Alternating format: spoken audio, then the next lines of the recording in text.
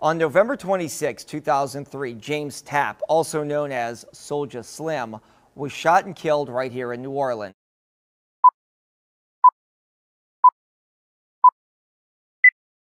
As you can see, we in the Nolia. 1, 2, 3, MAGNOLIA.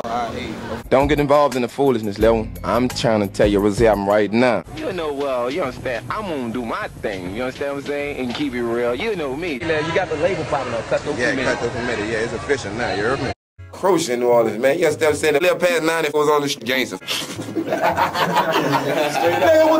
Little past 94 was out here off the pole gangster.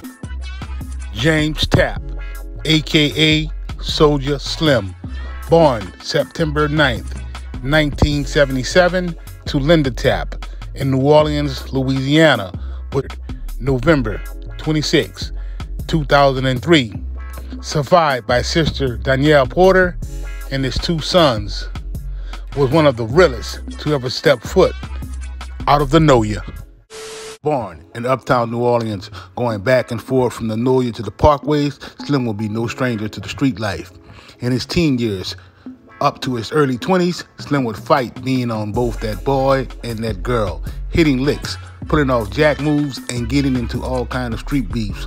Slim would solidify himself as a certified gangster. What you talking about? Them past 94 off the post a gangster. It was read it and weak. One of Slim's first local rap hits was Snorted Powder Bag, which he would rock clubs and bars with. Slim would do a joke, and upon his release, signed with No Limit Records. This relationship wouldn't last long, as Slim would feel that P was playing with the money. Slim would take it back to the streets and launch his own record label, Cutthroat Committee Records. You understand me? Understand me, man. You got the label popping up, Cutthroat Committee. Yeah, Cutthroat Committee. Yeah, it's official now, you heard me? Slim would still be in the streets and continue to pull off acts. Slim would rap about these acts in the lyrics of his songs, rapping word for word about an act that he pulled off in his song, If It's Beef, would allegedly cause him to lose his life. Slim gave full details about a kidnapping that he and his cutthroat homies had pulled off. A hit will be put out on Slim, and he will be taken out in front of his mother's home on November 26, 2003. There was a huge second line for Slim's funeral. The entire New Orleans would attend. It wouldn't be long before Slim, being crushed, would be retaliated against. Jarrell Jigga Smith would be initially arrested for the crime, but would later be released. That same year, Jigga would be arrested again for deleting Spencer Smith Jr. Jigga would again be released. In 2007, Jigga would be arrested for crushing Mandel Duplessis and would again be released. It is rumored that Jigga wasn't alone on the Soulja Slim hit. His partner in crime would be Stephen S.K. Kennedy. They would allegedly both be triggerman on the hit. Stephen S.K. Kennedy will be deleted in Houston, Texas as retaliation for going with the move on Soulja Slim. All right, what happened? So as he's telling me the story, a guy named Steve from out the 7th Ward reached, coming in while he reached for the door, and man shot him in the head.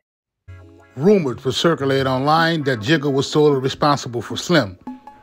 There would be multiple YouTube videos chronicling the story that either told half-truths, got the story entirely wrong, or that didn't know about SK's involvement. In New Orleans, there are steppers from every hood: uptown, downtown, West Bank, and the East.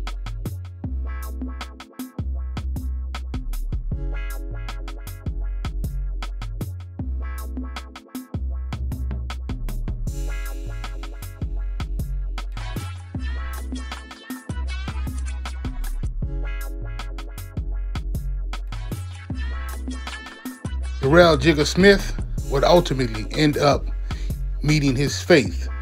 Jigga will be found crushed in the 3500 block of Hamburg, the very same hood that he will wreak havoc in